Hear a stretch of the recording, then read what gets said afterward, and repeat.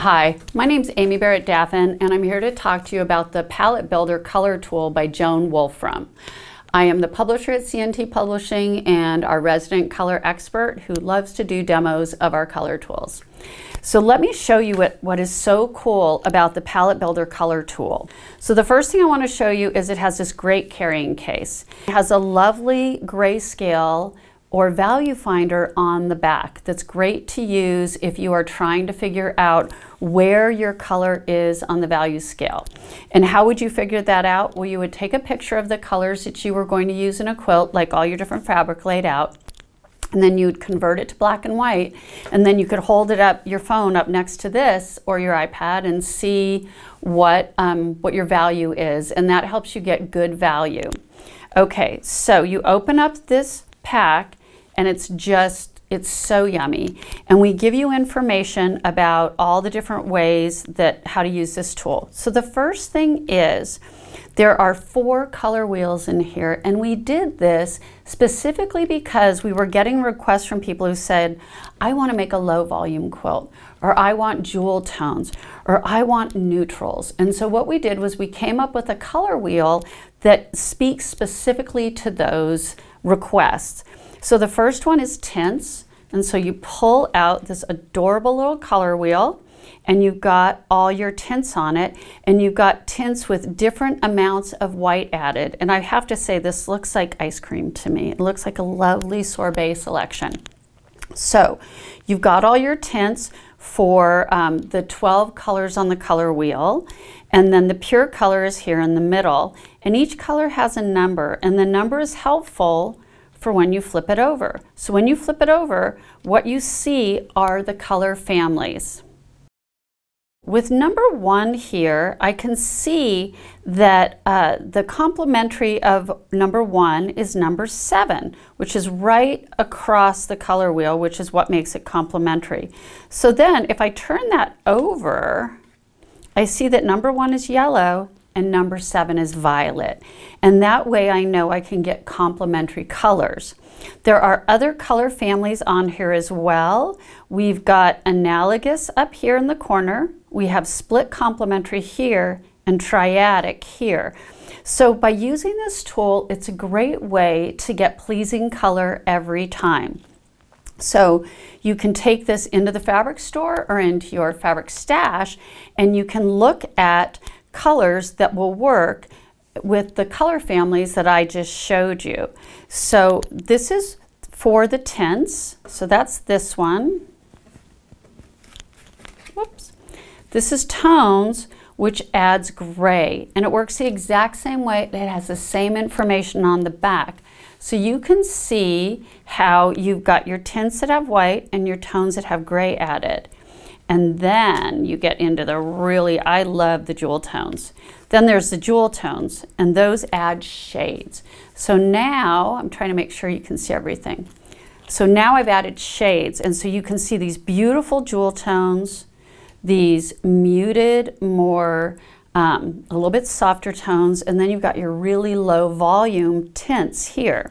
And then the last wheel, see if I can pull it out without making everything fall over. There we go. And put the shades there. And then we have the neutrals. And what are the neutrals good for? The neutrals help you balance your colors and help to create more harmony, so that when you're working with, if you're using tints, you can also add in neutrals that add turquoise or purple or yellow, and you can see how those neutrals change based on the colors that you add.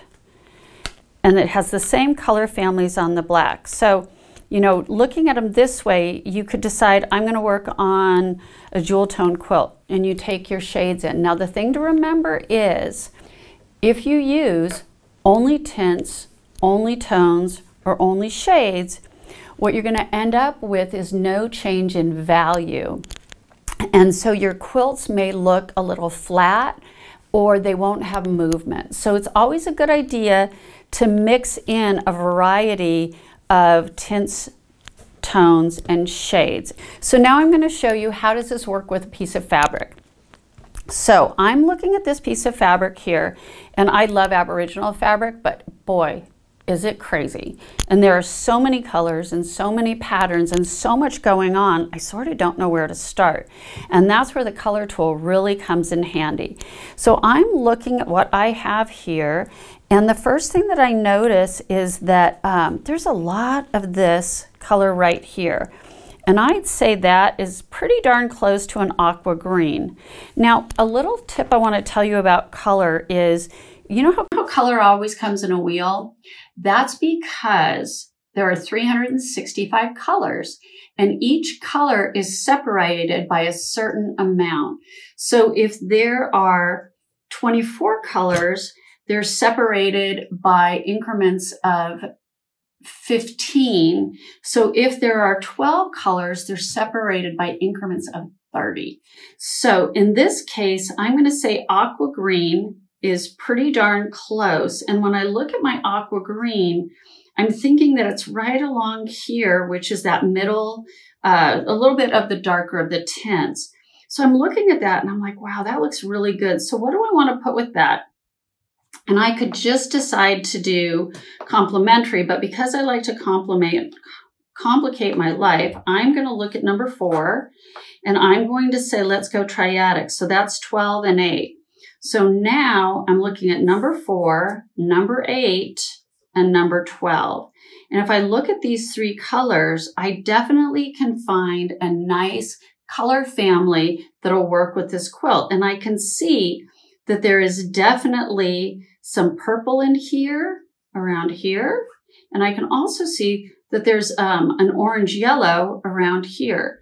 So then what I would probably do is I would take my other color wheels and I would say, okay, in the orange yellow, I could definitely go with one of these and I could add in one of those, or I could add in an orange yellow from this. So you can see how using all 3 wheels can give you an opportunity to really play with the color. And one of the things I really want to encourage you to do is, if you have 20 minutes in your day or 15 minutes and you just want to have a little bit of a creative break, pull out your color tool, your palette builder, pull out a piece of fabric, start picking colors, and then start pulling fabric out of your stash. And as you pull that fabric out of your stash, create your own little palette, and then take a picture of it and save it on your phone until the next time you need to work on a quilt, or if you just want to get some inspiration, and you just start flipping through those photos and seeing all the different color combinations you put together, because that is how you build color confidence. So thank you so much for checking out our new product. And once again, it is the Palette Builder Color Tool by Joen Wolfrom.